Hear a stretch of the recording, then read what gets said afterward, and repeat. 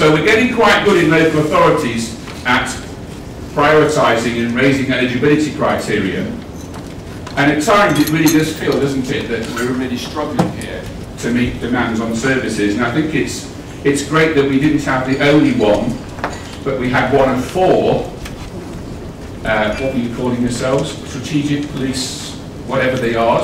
But when you saw that video and you sort of heard those stories, I'm thinking, we don't need 4, we don't need 40, we possibly need 400. And I've almost got this concern now that it's great that the phone's manned 24/7, but it can only be one person. And if we all go out there and do our jobs, that phone will be engaged all the time. And it's a real truth, isn't it? But actually, we are working in times where, when we look at these areas, some of the resources that are involved are actually quite thin and quite stretched. And I think often we end up looking a little bit like this, don't we? In due deference to our police colleagues, I'd like to tell you another true little story about the police. This is a genuine exam question. Those of you in the field of mental health, be on alert, because you should be able to answer this question. This is a question that's asked after 10 weeks at Hendon Police College. If you pass this exam, you're able to go on patrol with an experienced police officer and walk around London. I'm going to need to read off the screen, so please excuse me. Here goes the question. You're on patrol in outer London when an explosion occurs in a gas main in a nearby street. On investigation, you find that a large hole has been blown in the footpath and there's an overturned van nearby. Do I need to change my phone?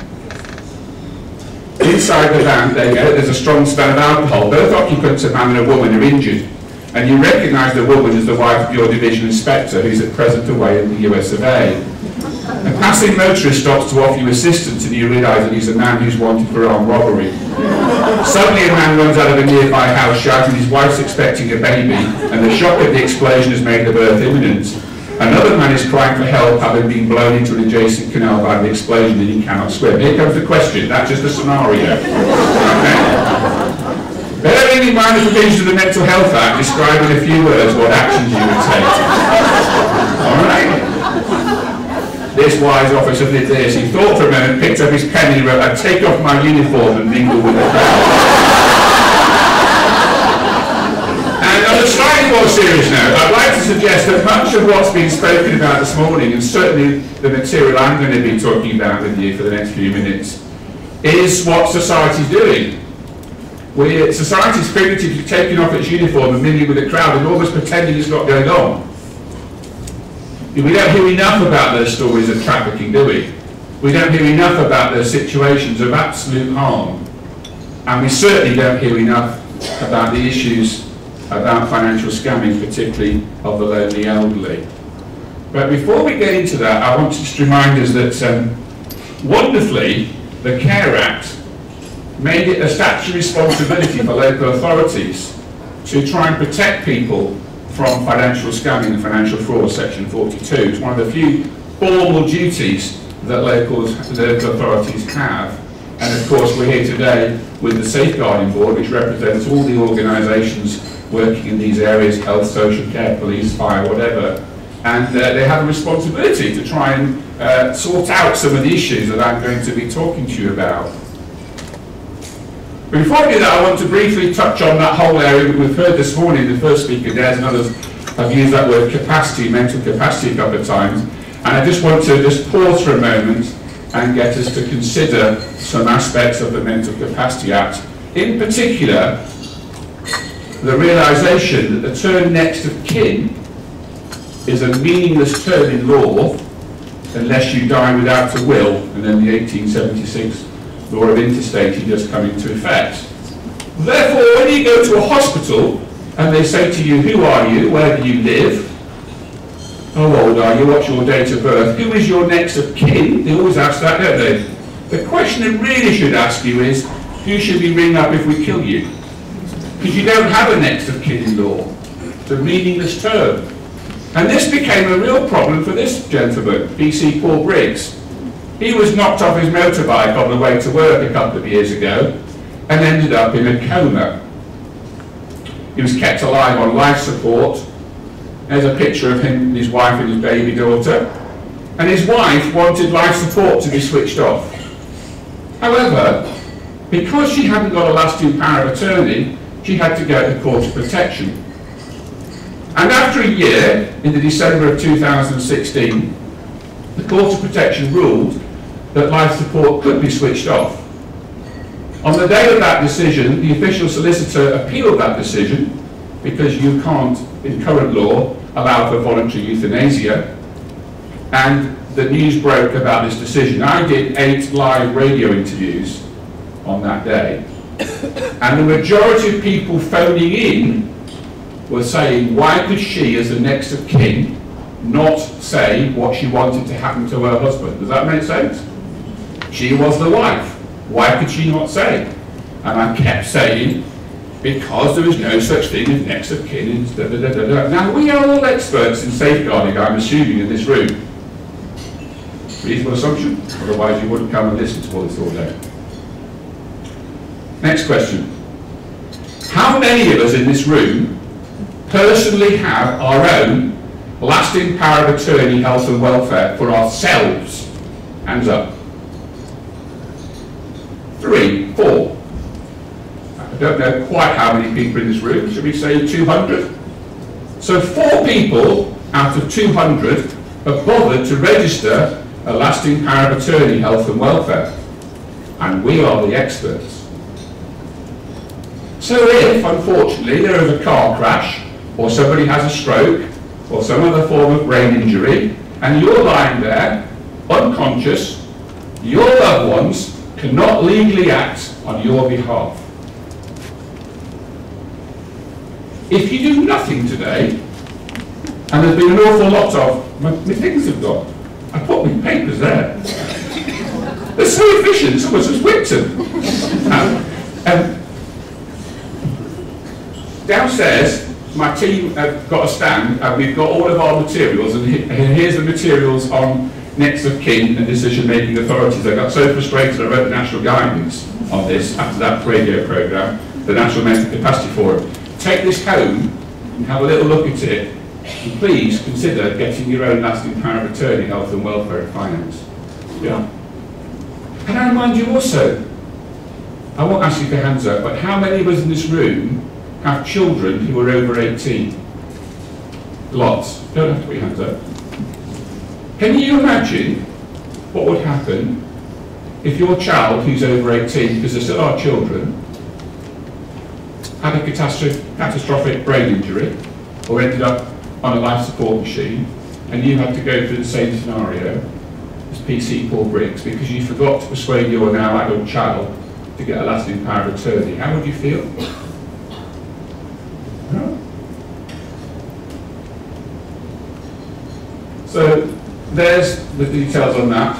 You then probably, some of you saw the case recently of a lady who was kept alive on a life support machine for 13 months despite having an advanced decision to refuse treatment that was given to the hospital, but the hospital lost it. 13 months later, the GP was involved, and the GP said, I know this lady's got an ADRT because I've seen it. And they found it, and they switched off the life support machine. They had to pay £45,000 compensation to the family for keeping her alive against her legal wishes. And of course the NHS had 13 months of intensive care, life support care for an elderly person who didn't want to be kept alive despite having an ADRT. I got so incensed about that I read the guidance on ADRTs that was launched at the Royal College of GPs recently to remind people of the importance of these sorts of things in managing these complex and difficult areas. These are personal things, these are our own families and our own neighbours, as well as national issues. So just have a little look at that before we go. Lord Justice Mundy was the person who coined this term unwise decisions. The idea that so long as I have mental capacity, I should be able to make an unwise decision. So if I want to take my pension and buy a Lamborghini, that might be foolish, it's an unwise decision, but no one should stop me from doing it. I'd like to suggest that there's a group of people in our society who are in what I call the mental capacity gap. These are people who will probably pass for any form of mental capacity test, but are often older, lonely people in the early onset of cognitive decline and dementia, who will not remember that when somebody phoned them last week for a donation, or the week before, that they made a donation. Or when somebody phones them every week to make a product sale, to sell something to them, they won't realise they've already bought the product. Does that make sense? My mother was in this situation. She bought £3,500 worth of vitamins and vitamin supplements in 12 days from one vitamin company. There was enough vitamin D that in her house to have killed the whole street. And so, although we often talk about financial fraud being about criminal activity, and I'm going to look at that in a minute, the first point I'd like to make is that criminal activity can often be, I'm going to go, I've got the slides the wrong way around, legal companies acting in what I describe as an illegal way. I'm going to talk later on about these things called suckers lists, but I'd like to talk first of all about informal suckers lists. These are the lists that every sales company or organisation that's trying to raise donations, they have little lists on a Friday, so if you've got to make a sales target, they'll ring up your mother, they'll ring up your grandmother, they'll ring up your auntie, and they'll keep going there to hit their sales targets because that's how they'll get the bonus. Not illegal. The person officially has enough capacity to pass the mental capacity test, but thousands of pounds disappear in those ways. This little leaflet was the All-Party Parliamentary Guide report that was launched in Parliament a few months ago. It's available downstairs. I think we didn't have time to put them on your seat, so if you want to get copies of that, this is kind of the definitive guide of all we know about all the sorts of scamming that I'm going to be talking about in the next few minutes with you. Okay?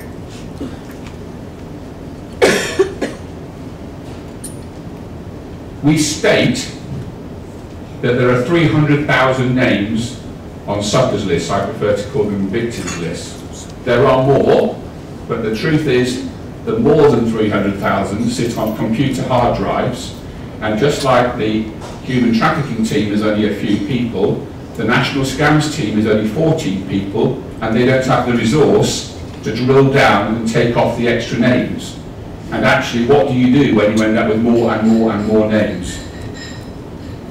But these names are traded on the dark internet by criminals and criminal gangs, and they are predominantly the lonely and the elderly, and I'm going to keep calling them vulnerable people in your communities. It's typical what you do, don't you, when you get the list. I sat there, put in my own postcode, my own address, and started to look at which of my neighbours were on these lists.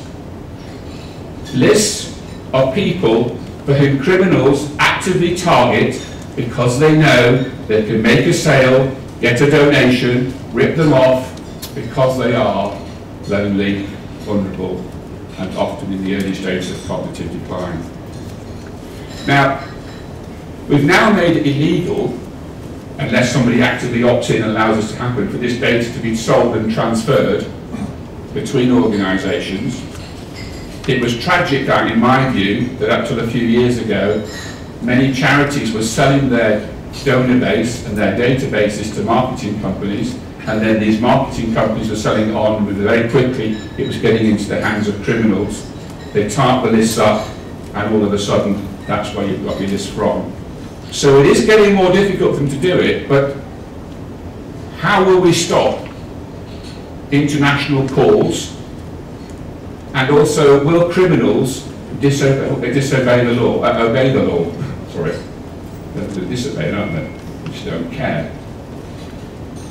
Why don't they care?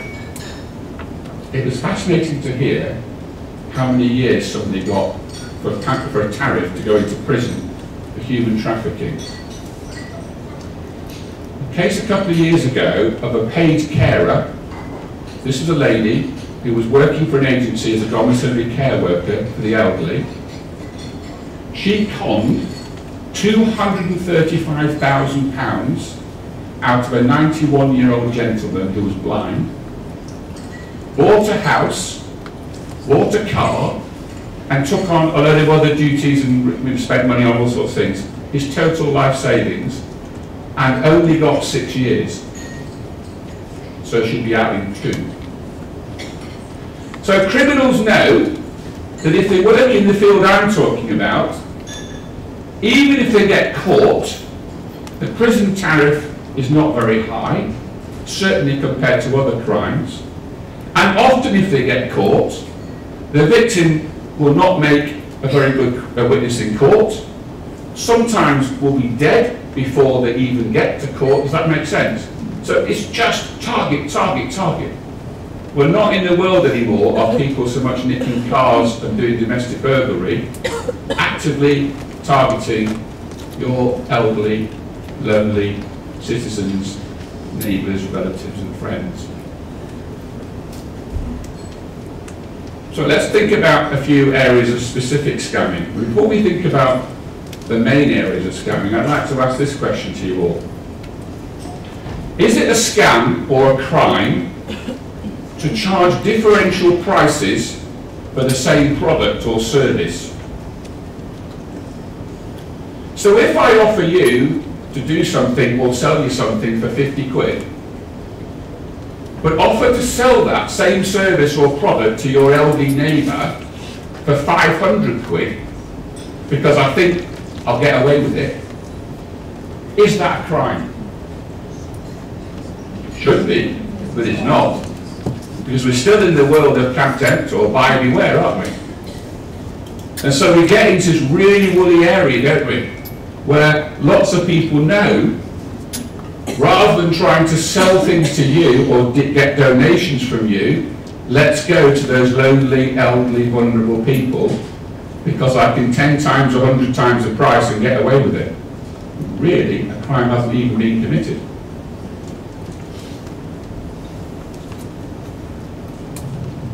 Postal scams, these are predominantly lotteries. Sometimes they're like a demand for a tax return, or these sorts of things, but they're the sort of thing that you read and says, you've probably had some of them yourself, you have won £20,000. At the bottom it might make it very clear that you haven't won £20,000, it's a lottery. Because if you're in the early stages of cognitive decline, you can physically read it, you can read it out aloud, but you can't understand what the top and the bottom says and put it together. Does that make sense? That's why I keep saying these people are vulnerable. Some people would prefer to call these groups of people at risk. In the NHS, the government, they'd rather use the phrase at risk, adults at risk. My view is that these people I'm describing continually today to you are not just at risk, they are by definition vulnerable. You or I can be at risk because of changes in our personal circumstances, a loss, an illness, a shock. We can be more at risk today, tomorrow and ever. But if you're in the early stages of cognitive decline, you are just vulnerable. And your cognitive decline is not going to get better tomorrow, it's only going to get worse. Does that make sense? And these people are just not on our radars. Now what's really terrifying about this is that, if we go into the sort of horrible stories, I have been and seen a house where a gentleman had three, it's not November today, it must be practice time, someone playing his bugle out there, and what's that, was my hearing, into someone's house where he had 3 garden sheds full of postal tat, stuff that he bought from mail scans. Yet his desk in his dining room was neat and tidy. This gentleman had so much scam mail. Once you get over an average of 10 letters a day, I don't know if you know, but the standard post is not allowed to deliver to you because it's too heavy. So we had a personalised delivery service from the Royal Mail of scam mail. And one thing said to him, "Why are you doing this?" This is what he said. "The only reason I have to get up in the morning is to wait for the postie to come to deliver the mail, to answer the mail. Because it was his only contact he had with the outside world."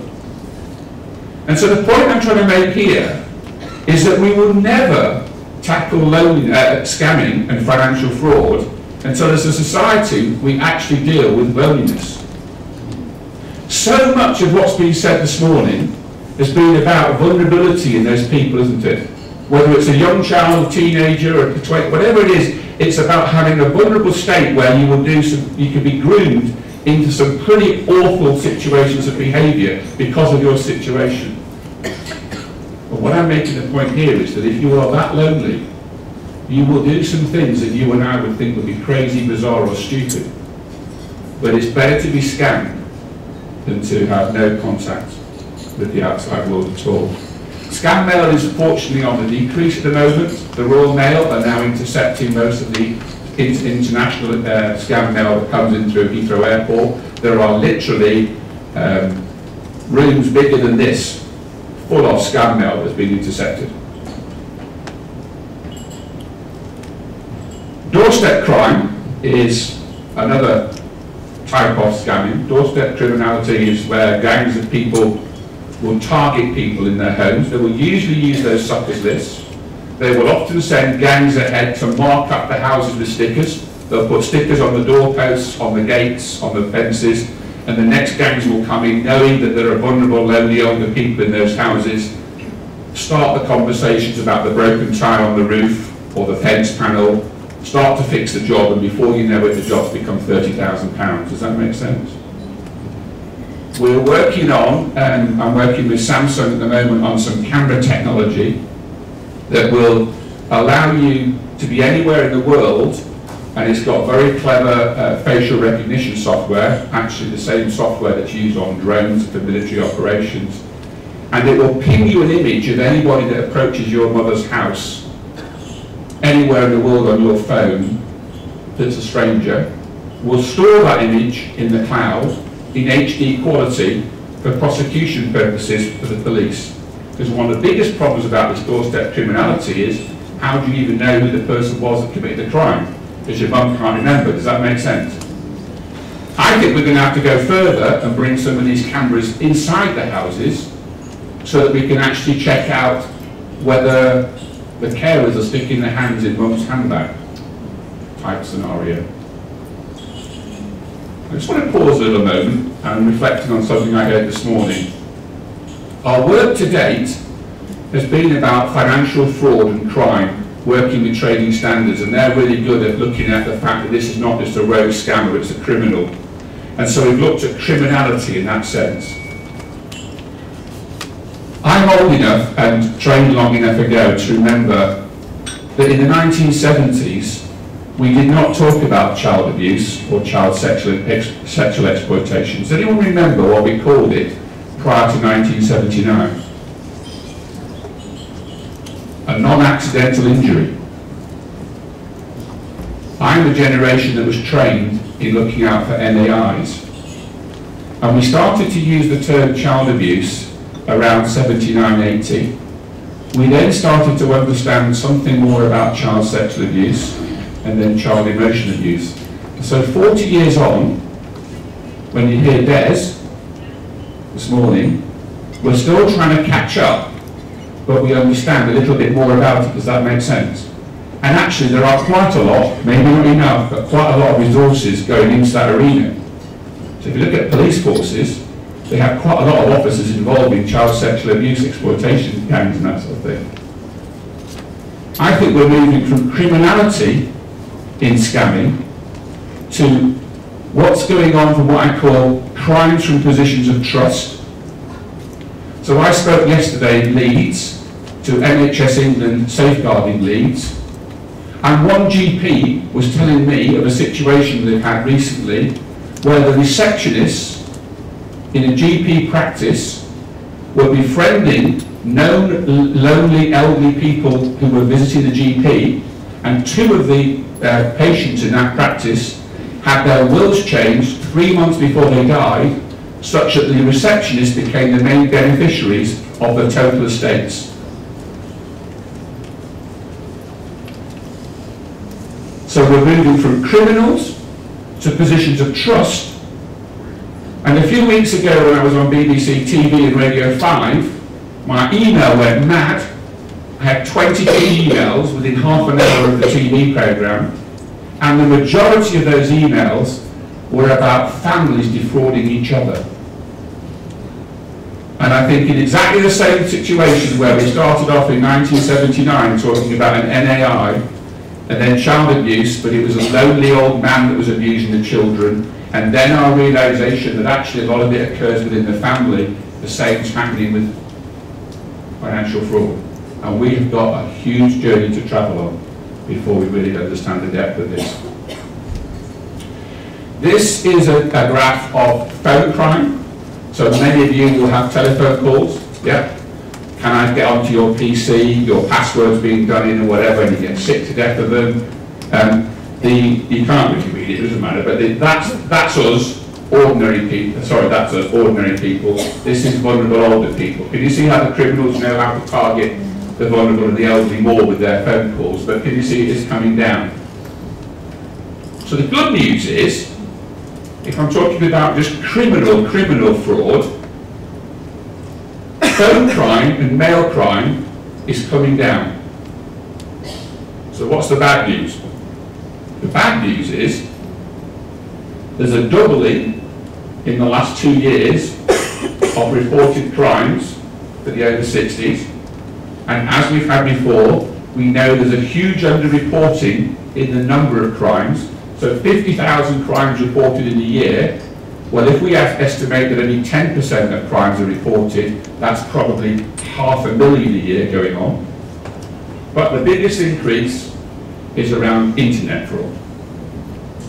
And yesterday, if you read in the paper, Lloyds Bank are describing how they're getting rid of 6,000 new staff to replace them with a new version of staff that are digital technology people, because they want to close down all the bank branches and have us more work online. And criminals know that, don't they? And so they're targeting online fraud. And we are about to see a huge explosion of online fraud, in my view, in this country, targeting, again, those lonely older people who perhaps have never been online before in their lives, but they cannot get access to a bank anywhere because they've all closed, and there's no buses to get to the next bank in the next town because they've all stopped. So you have to go online, and that's where the targets are going to be. So much so that we're in the process of writing some new guidance on cyber and internet security and crime. That's the current one. That's available downstairs. All of the materials I'm talking about today are available downstairs. I'm not quite sure, to be honest with you, how all of you in the lunch hour can be able to get to the store and get all of this. But please take it, because I don't want to take it back in the car. And it's all there for you. But hopefully that point's been made, yeah? Internet fraud is going to take off. I am working with the banks as fast as I can to try and remind them that, in my view, but they also have a view of the Financial Conduct Authority, to protect vulnerable people, that they have a statutory duty, or at least a duty, to protect people as they move more and more online. Does that make sense? If the force is online, so they should do that. Now, I'm not sure if you're aware that it's trading standards that are responsible for investigation, prosecution and arresting of financial crime. Yet, within the last 10 years, the country's spend on trading standards has roughly halved. And the number of prosecutions per local authority rests at around one person per local authority per year.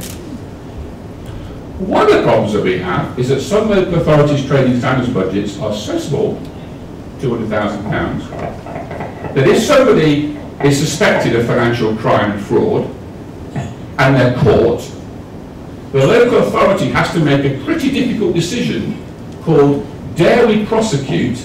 Because if we lose, it's not the Crown Prosecution Service picking at the tab, it's the local authority, and that might bankrupt the local authority, because it certainly could blow £200,000 budget.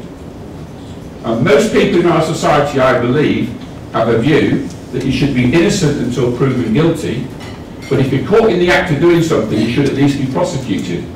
Most people would not understand even that actually a local authority trading standards department is having to make the decision, dare we even prosecute?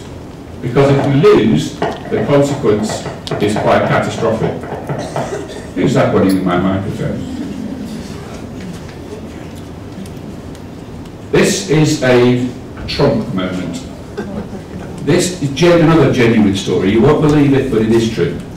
It's a genuine radio transcript that was heard between the US Navy ship and the Canadian authorities off the coast of Newfoundland in October 1995. A radio ham was listening on the airwaves and he heard this and recorded it.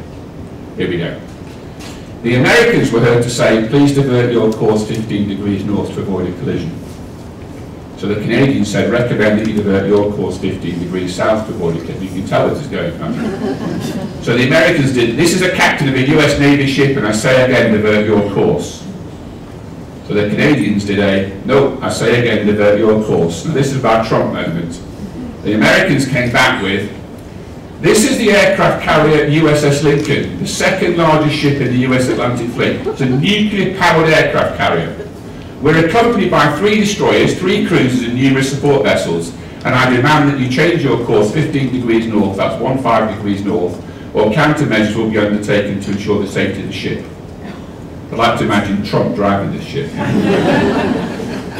So guess what the Canadians said? We're a lighthouse, your call.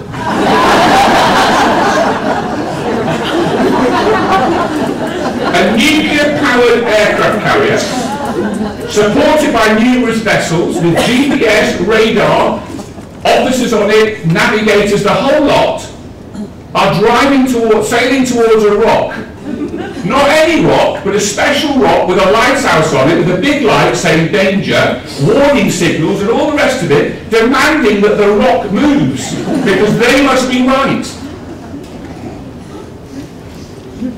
And isn't one of the lessons of this morning that some of the things we've been hearing about, not just my material, but the material earlier on this morning, are things that society is just ignoring and pretending it's not there, and we are sailing and driving towards a rock. Now clearly from my area of interest, it's about elderly people in our communities, and it's about your relatives and my relatives, and my friends and your friends. So I can sort of understand when some people in society aren't that interested, they should be, but I can understand why they're not that interested in trafficking, human trafficking, because it's somebody else's problem. And I can sort of just about understand when the stuff that Des talks about, when it's about children, well, they're naughty children, they're not my children. They're wrong. Society, we need to be involved and concerned about this. But what I find incredible is we don't even care about our own loved ones. Only 4 or 5 of us have even bothered in this room to get our own lasting powers of attorney.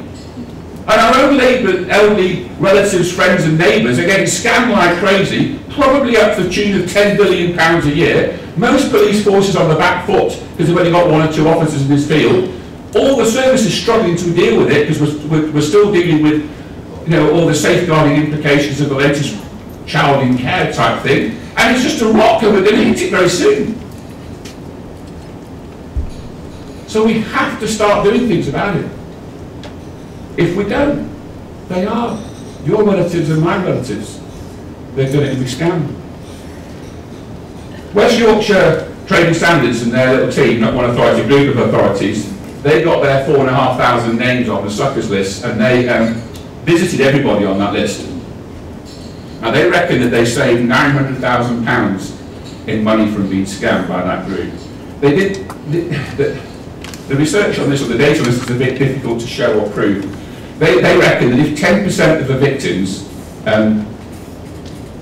didn't go into care a year earlier, so what we know is that many people who are scammed lose the confidence to live alone in their home anymore. Yeah, it's such a violation. It's not just the cash lost, it's the human confidence lost, and they end up in care. Now we don't actually know how many of them do that, but they were trying to work on the basis of 10%, and they reckon that would save the public purse 29 million quid. My team and I are trying to get some better data, but it's very hard in this area of underreportedness to actually track it all down. But the point is, if the elderly in Shropshire lose their life savings, and then they end up in care, who picks up the bill? Adult safeguarding, well, it's not the local authority and health authority, isn't it? And so it's not surprising that we're worried about winter vet state pressures and whatever. This is huge. But no one's doing the research on it. It's very difficult to get down to these sorts of numbers, so we have these estimated figures, and we don't quite know the scale, but it's probably massive, and it's a big issue. Coming towards the end. Something called the banking protocol.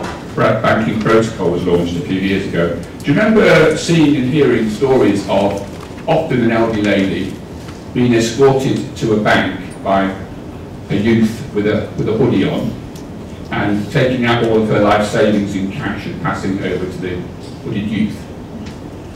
To try and stop this, something called the banking protocol was set up. It was piloted in the London Borough of Havering, where every bank and building society, all the staff on the desk, the tellers, were all trained. So that if there were concerns that someone was being escorted into that branch to take their money out, and they were being a bit unwise, they could pick up the phone, dial 999, and the Met Police agreed to send the Priority A car around to that bank or that building society branch immediately to tackle it. That protocol was rolled out such that in the year up to December 17, which is the latest data I can get, the 42 police forces of Scotland were the last one to join. That's the one that was missing. For those of you know, there are 43 police forces. £13 million was stopped from walking out of banks to hooded youths in 1 year. 129 arrests. Now that's great. But I think, what was going on the year before? And the year before, and the year before we even started this? If they could stop 13 million quid in a year, that was a lot of money the previous year, wasn't it? These are off the scale in terms of what's going on. So here are some of the resources. We produced this, which is like a learning resource. We designed it predominantly for healthcare workers. Our working assumption was that probably the main professional that would see the lonely, vulnerable elderly in the community would be the district nurse or the healthcare worker for some associated healthcare problem. Does that make sense? It's not enough training standards officers or policemen, and social workers are often not involved in these scenarios. So we produced this training pack, but anyone can use it, and it's got little vignettes, small pieces of learning about different sorts of scams, what to look out for, what to spot, and what to do. It's all available downstairs. Take it away with you. You can just use it in 10, 15-minute slots in your teams. Does that make sense? I think it should become compulsory training. Clearly, I would think this would go for all domestic care working agencies and these sorts of things. With me, those of us that go into people's houses, what to look out for and what to do. And with it, there's 4 little 5-minute videos of different sorts of scamming. So there's one on mail scam, one on telephone scam, one on romance scamming. And I'm going to show one of those this afternoon in our workshop, just one. But you can download them all for free. All that material's there. These are our general advice leaflets. This is the text that Sally, Leanne and I wrote around scamming. That's gone to every chair of every safeguarding board in the country, to every training standards team, this sort of national advice and those sorts of arenas. We have a few copies of those, so if you're quick, you can even have a £20 textbook for free. I don't remember how many we brought of those. We bought enough of all that for everybody. We bought about 50 of those. What's interesting, all this work, by the way, is all funded by charities. Yeah, I can't get any local authority, any health organisation, the NHS or anybody to fund any of this. I have to beg and borrow from charities to give me the money to produce the materials to bring to here to give to you guys. Does that make sense? What world are we living in? So, some possible good news and reasons for optimism. How much longer have I got? 5 minutes? Yep. We've got the relaunch of the Joint Force Task Force Vulnerability Group. This was set up by Theresa May a few years ago. Unfortunately, it was chaired by the banks, and therefore for 2 years nothing happened. Thank you very much. It's now chaired by Louise Batten from the National Scams team. I will be less than 5 minutes, thank you. So the lady did give a little back. I think it was very helpful. We've changed the opt-in, opt-out stuff about data sharing, better use of technology, the banking protocol, and we've got new learning resources. However, the worrying parts are there's still, underneath, this issue of loneliness and isolation. Banks and financial organisations need to look to stop criminal fraud more than just protect the legitimate benefit, protect the legitimate. And with the massive need for changes in society, mind you, that we can better talk about and prepare for more difficult times. Senior High Court judge said to me after I was speaking at the Law Society, "Can I take one of these, Pete?" And I said, "Yeah, what are you doing, lady?" She said, "I'm going to stick it on my passenger seat, because tonight I'm picking my mum up from the railway station. And when she sits on it and goes, 'What's this?' I'm going to say, 'Oh, it's a thing that someone's written about lasting power of attorney. I think we need to get one.'" I said, "It's very hard to talk to your parents, isn't it? I might be the 50-plus-year-old professor that does this. When I tried to talk to my mother about her money, guess what I got? Bugger off, son, it's my money, I'll do with it what I like." Yeah. So use these materials to try and drive those sorts of things in. As I've said, the cost to individuals is huge in terms of money, a loss of confidence, a loss of dignity. The cost to society, picking up the consequences.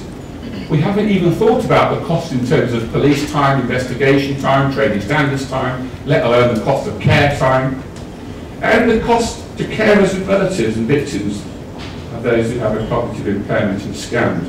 And I want to leave on this final story. My mother started to have cognitive decline, dementia. She's a very proud northern lady, died 3 years ago. I can very well remember the day walking down Highcliffe High Street, which is a little village near Christchurch on the south coast, when my mother went to hold my hand. Now, I don't think I've held my mother's hand that way since I was a child. But when my mum used to hold my hand as a child, she did that to protect me from running into the road, getting knocked down by a car, running off and getting lost, whatever, yeah? A mother held a child's hand, my hand, to protect me because I was vulnerable. My mother never in her life would have ever said she was at risk, or vulnerable, or anything. But there was a moment when she held my hand on Highcliffe High Street because she knew that the dementia was getting to a point in her life where she wasn't always coping. And she held my hand because she needed protecting. And she knew it, but she couldn't articulate it. She didn't even really know what was going on in her life. But she was vulnerable. She was not at risk, she was vulnerable. And it was my mother. And I drive my team quite hard. And sometimes I think I'm a bit of a hard taskmaster. I hope I'm not that hard. Because I am determined that we are going to do something about this. Because I could not stop my mother being conned £3,500 of vitamins and a load of other sorts of things, even though I was like a hawk on it. I was looking at her bank account every day, trying to stop scams, but I couldn't always. My mother's funeral was just over 3 years ago. I've never told this story before. I don't know why I'm telling it today, probably because there's been so much powerful stuff. At my mother's funeral, I stood up there and I said, I am going to do something about scamming in this country. I've been working in this field for a couple of years. I'm not retiring at the moment, even though I want to, because I'm determined to try and sort this problem out as best we can. We have a long way to go. People like you in this room, you are professionals in this field that can make a difference. Even if you're not a professional in this room that can make a difference, and you are, you're citizens that can make a difference. What about your own families? What about your own relatives? What about your own neighbours? Please take this material. If you want more, download it. It's all free. Everything we do, we commit to make free to society to try and stop this terrible scourge. Thank you.